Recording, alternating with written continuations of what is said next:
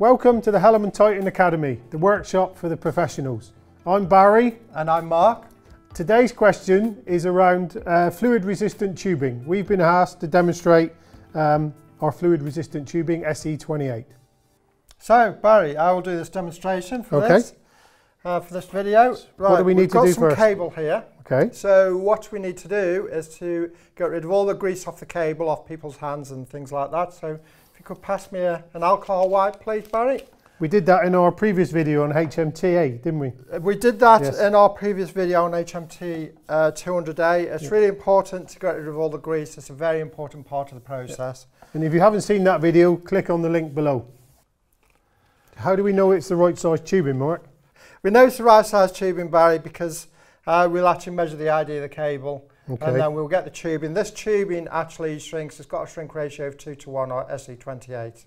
So this falls into our 80-20 rule. It does fall into the 80-20 rule. So the 80-20 rule means that we have a tubing that will shrink just slightly more than the ID you want. So if you've got a cable that is 10 mil, really you want a tubing that will shrink down to about 8 mil. So it forms a nice grip on the cable.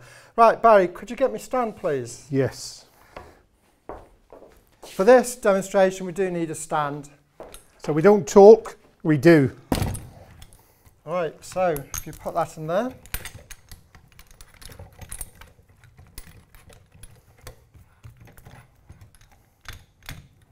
Captured. Take your time, Mark. Thank you, Barry.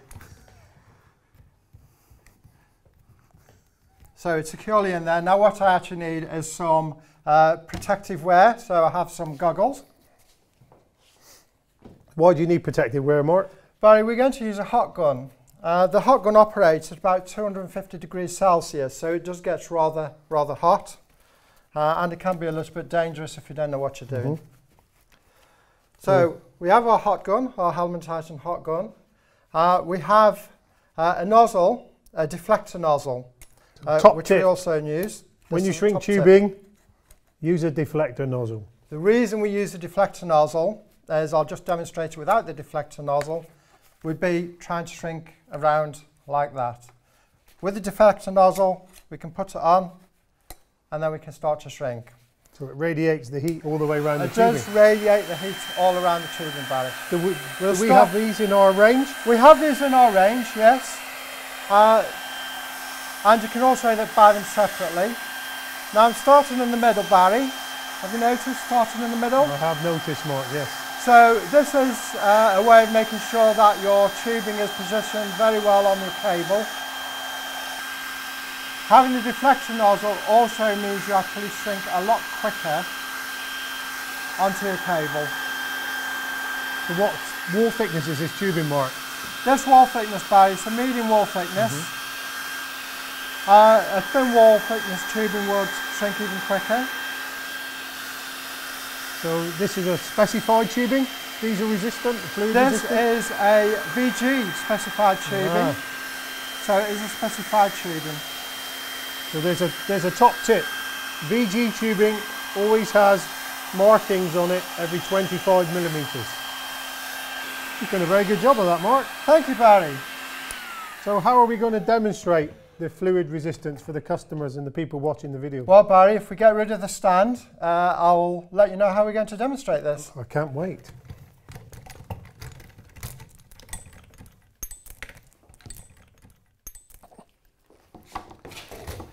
Right, Barry, I have over on the bench there a tub full of diesel. Excellent. Straight out of your car. So I'm walking home today. You're walking home today. Okay. What are we going to do with this, Mark? We are going to prove our tubing, Barry. So this is our cable with our diesel resistant tubing on it. And we don't promise, we prove. So what does that prove? That proves, Barry, that our tubing is diesel resistant. It can stay in there. There'll be no deterioration of the tubing in there. It won't swell, it won't come off.